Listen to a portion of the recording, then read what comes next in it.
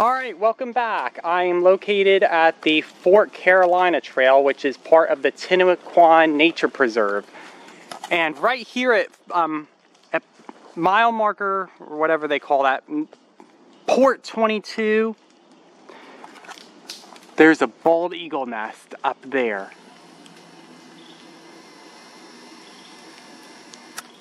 Yeah, a bald eagle nest. Are they crazy? They put a bald eagle nest right above this trail? Right above this trail right here? Right up there. There's no way they put that bald eagle nest up there, even though it's like way up there on the trees.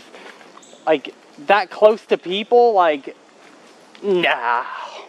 That's not a bald eagle nest. There's no way. But I saw a review on Google Maps when I looked this place up that there is a bald eagle nest at Port number 22, and there it is, right up there. Right up there. Right above me. I mean, nobody's going to be able to see any eagles from this angle anyways, but just saying, I mean, if you see bald eagles in this, there's probably going to be bald eagles on the nearby trees too. It just doesn't really make any sense that there would be a bald eagle nest right on the trail system right here. Like, it's just really hard to believe. Like, I can't even believe it. Like, not even for a second I can believe it. But it's just, like, never have I just seen a bald eagle nest so close. And yeah, that's definitely a bald eagle nest. And if that's not a bald eagle nest, I don't know what it is. Because only a bald eagle could make a nest that big. Well, there we go. But the bald eagles aren't here yet.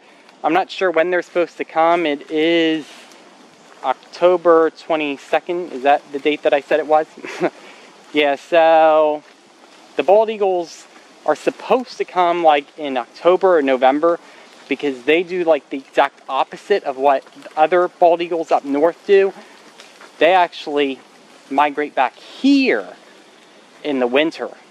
Yes, so they migrate south towards Mexico, and then they migrate back up north towards Florida.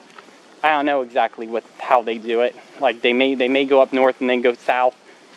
But anyways, this is where they live. They live here in Florida, and Florida is the second state with the most active populations of bald eagles. Yes, it is number 2 next to Alaska. So if you want to see bald eagles, this will be the place to do it, and this will be the park to do it. Unfortunately, this is a very small park, so there's not really much else to see here. And also, I'm the only person here at this park right now because I'm actually past park hours. Yes, I actually sneaked in to this park. I walked past the gate, so I'm not even supposed to be here. But my grandma's waiting for me at the entrance. So I'm gonna leave now. And if I don't see any other raptors, then I will see you tomorrow. All right, take care, everybody.